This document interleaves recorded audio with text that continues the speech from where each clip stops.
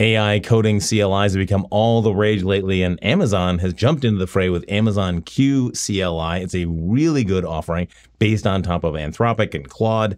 This shouldn't surprise you at all because Amazon Q was previously Fig, which is a fantastic terminal extension I've been using for years. Now as Q, they built on that foundation to give us a really good vibe coding CLI. We'll get it installed and I'll show you 3 very cool things you can do with it. But before I get to that, I do want to acknowledge that this video was sponsored by Amazon. A huge thanks to them for supporting this channel. Got to tell you though, even though this is a sponsored video, my opinions are always my own. And I think you'll find that this is a really cool and powerful CLI tool that you should check out. All right, let's get into it.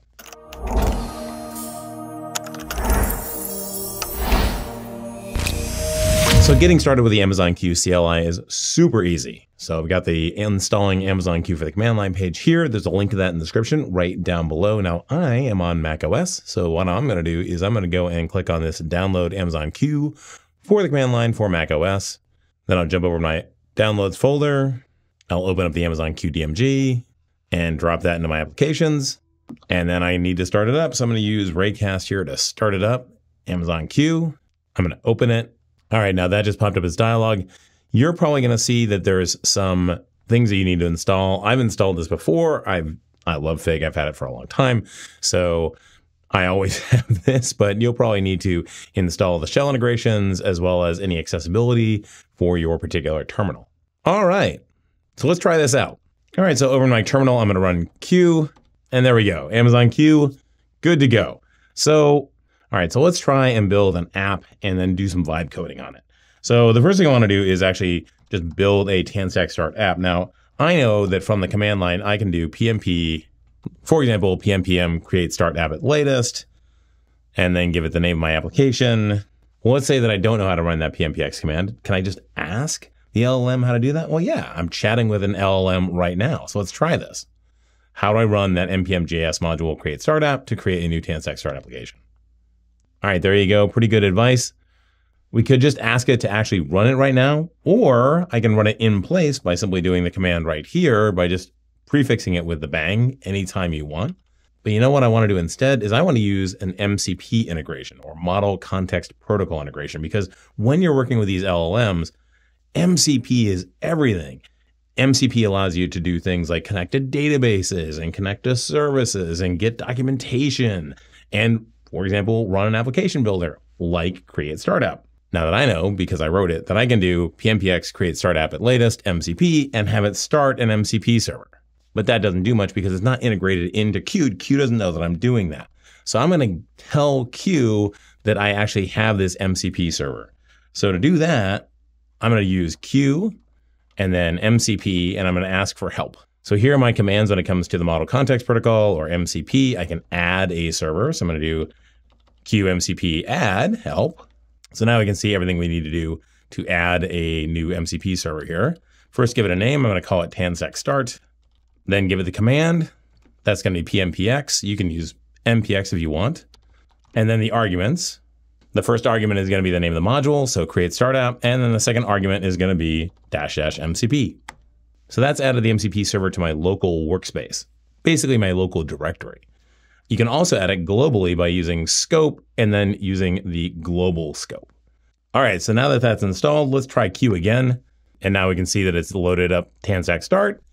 Awesome, we're good to go. So we can ask it to create a Tanstack start application called Q example. And just for the heck of it, we'll bring in React Query. That's a standard add-on. So the first thing it's going to do is get a list of all of the available add-ons by calling this tool called list Tanstack add-ons that is available in that MCP server. I'm going to trust that. So now it's going to call that and it says, oh, okay, great. Tanstack query is available. That's awesome. So it's going to use that as an add-on. It's going to go and build that in my current directory. Fantastic. So do we want to run this action? Yes, no, or trust. So yes means, yeah, we want to do it. No means we don't want to do it. And T means we always want to do it. So in this case, I'm just going to say yes. All right, that's built. And now I can do pm dev in that directory and bring it up. How cool is that? We got our homepage, we got our Tanstack queries. So we know that that's been installed correctly. So cool.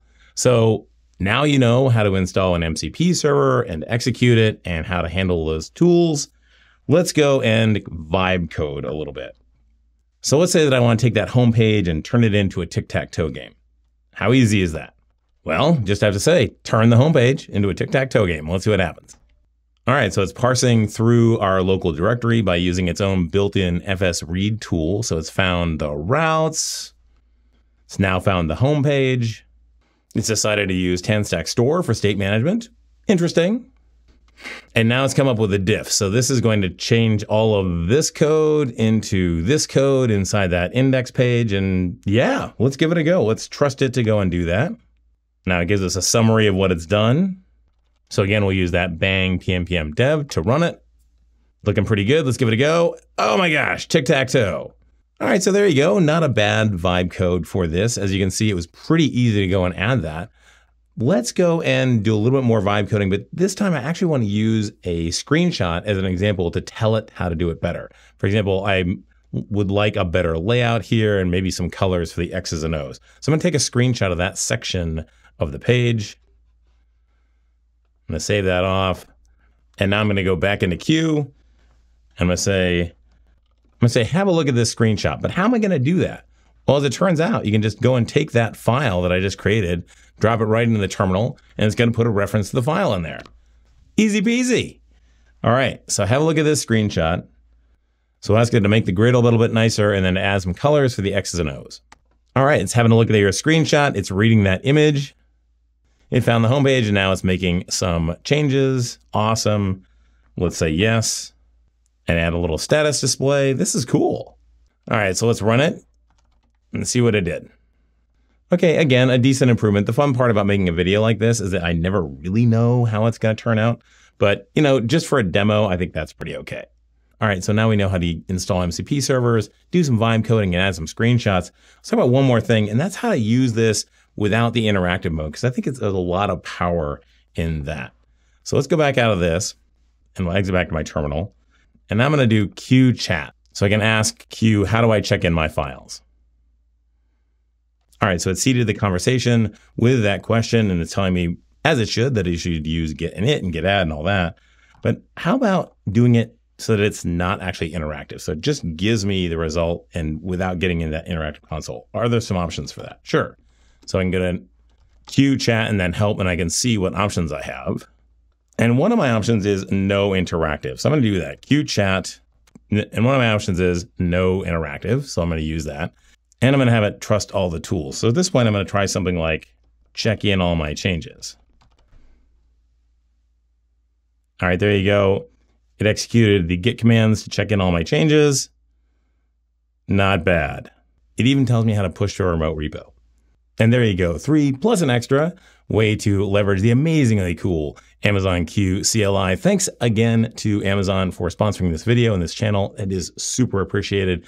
In the meantime, if you have any questions or comments about this, please let me know in the comment section right down below. And if you like this video, hit that like button. If you really like the video, hit the subscribe button and click on that bell and you'll be notified the next time a new Blue Collar Coder comes out.